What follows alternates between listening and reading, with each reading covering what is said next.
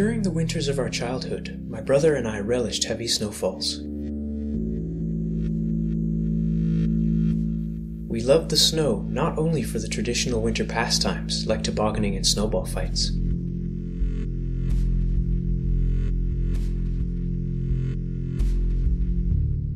But because of the creations we could build with it.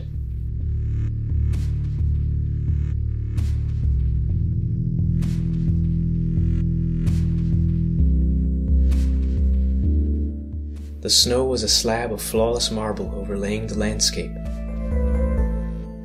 and we were two grinning, snow-suited Michelangelos, itching to shape it to our whim. Snowmen we built, taller than we could reach. Once we rolled a snowball until it was so big our combined weight could no longer budge it. What we loved to build best, though, were snow forts. Our method for constructing a fort was simple.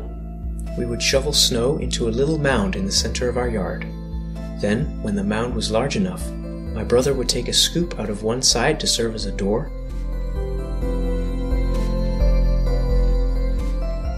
as he was smaller and better suited to cramped spaces than I was, he would begin to carve out a habitable cavern on the inside.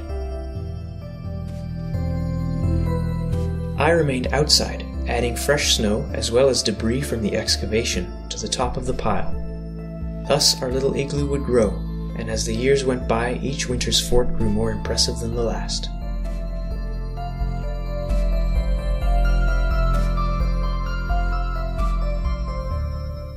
At first they were cozy.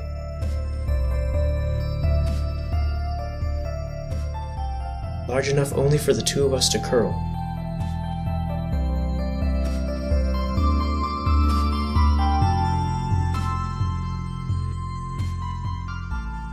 The one we were most proud of, however, was sufficiently spacious for us to stand up in, a vaulting cathedral by our standards.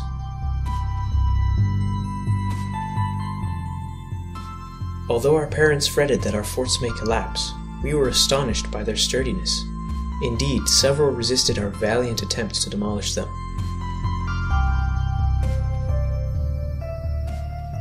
Inside, they were warm, comfortable, and silent because the snowy walls trapped the warmth of our breath and muffled all noise from outside.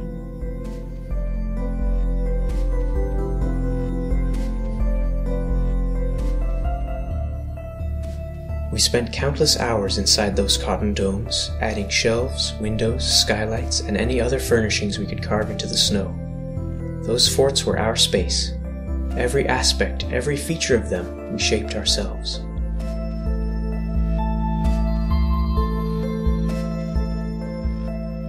To me, those childhood snow forts are doubly meaningful, both symbolically and as objects that taught me something. From those forts, I learned the value of teamwork and cooperation. On a few occasions, differences in vision led my brother and me to construct our own forts independently of and in competition with each other. The small, half-finished fruits of these mitoses were invariably inferior to the forts we built together, the ones we could sit comfortably in when they were done, as brothers and best friends basking in our shared achievement. Also, the snow fort represents a connection I gained to Canada. I was a toddler when my parents and I moved here from South Africa.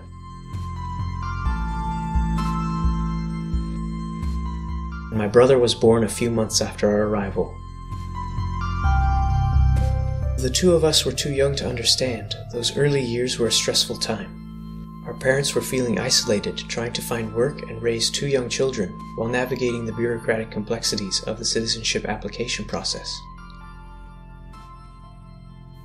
That the two of us were able to so joyfully embrace and enjoy the snow, something so emblematic of Canada, is symbolic of our adaptation to our welcoming new home.